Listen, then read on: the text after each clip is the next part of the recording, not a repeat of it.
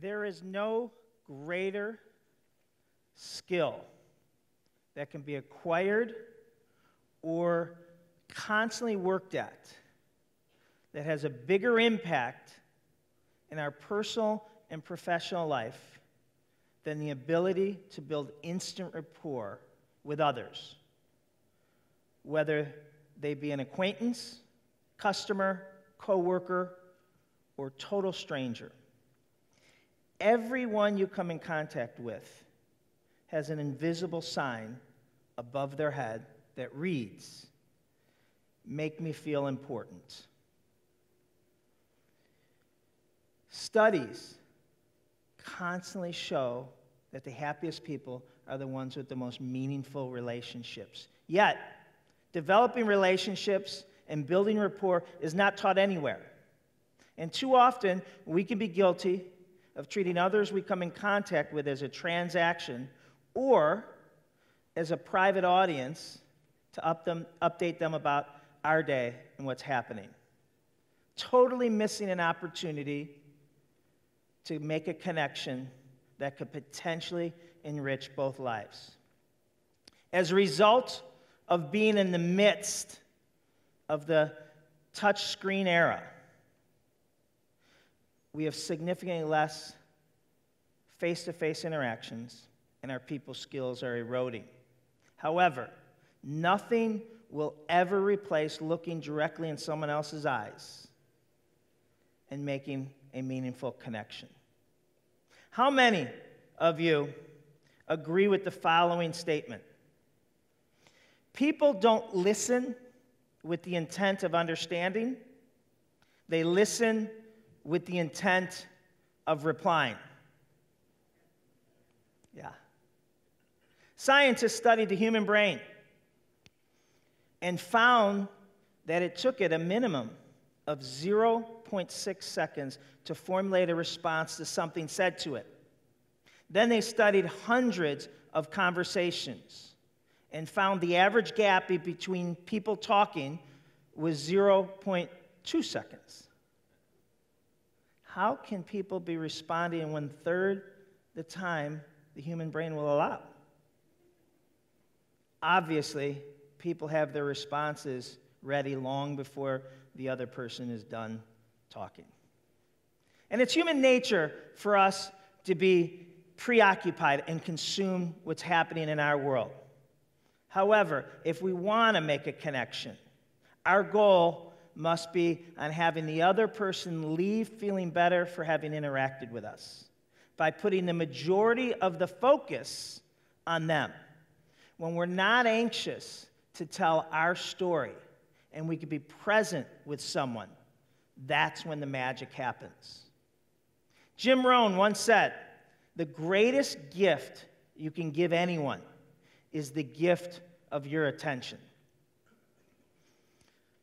So by a show of hands, how many people in here feel that you're pretty good at building rapport with others? All right. Now here's the thing. Just because you know someone's name or you recognize their face doesn't mean you've built a rapport. Here's how you prove you've built a rapport after having a conversation with someone. You have to know 2 or more things of their Ford. F-O-R-D.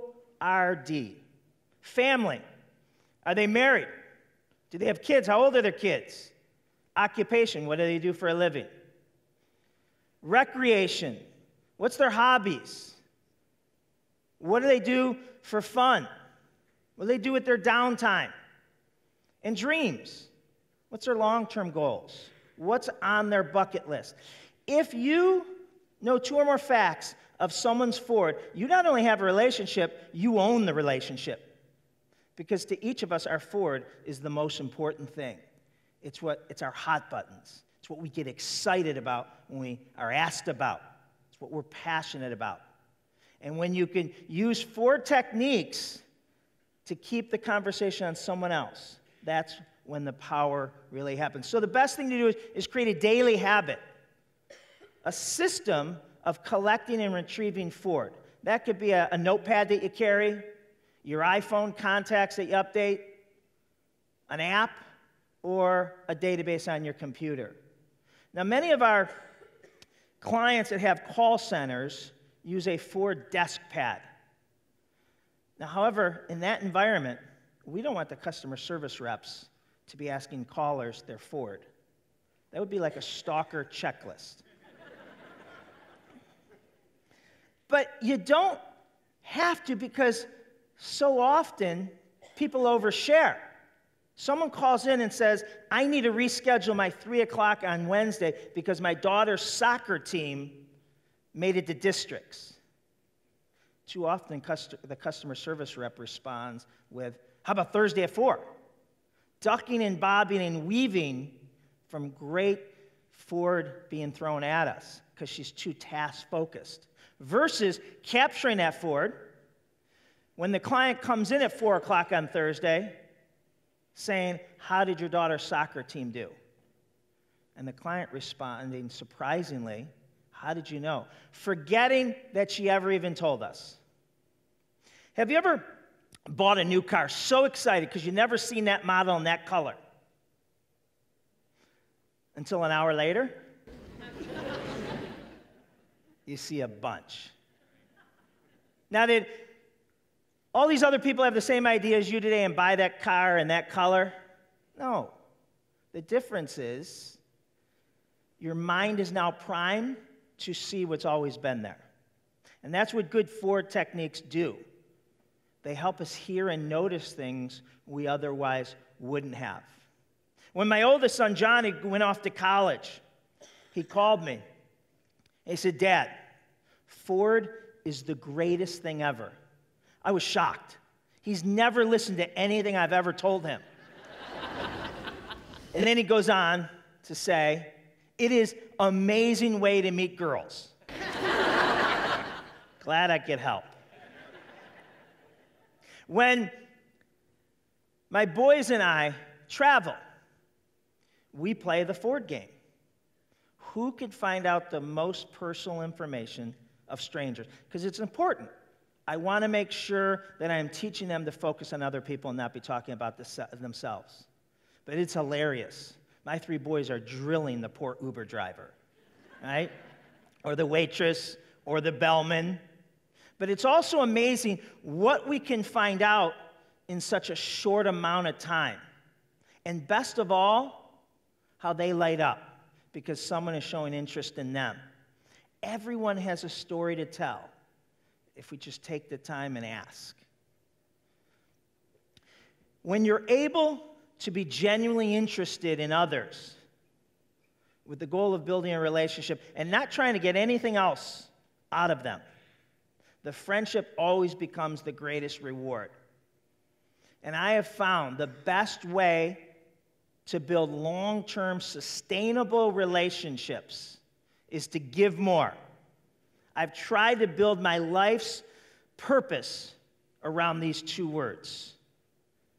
See, we live in a very cynical society today, and the deal is our agreement says that you're going to do A, B, and C, and I'm supposed to do X, Y, and Z.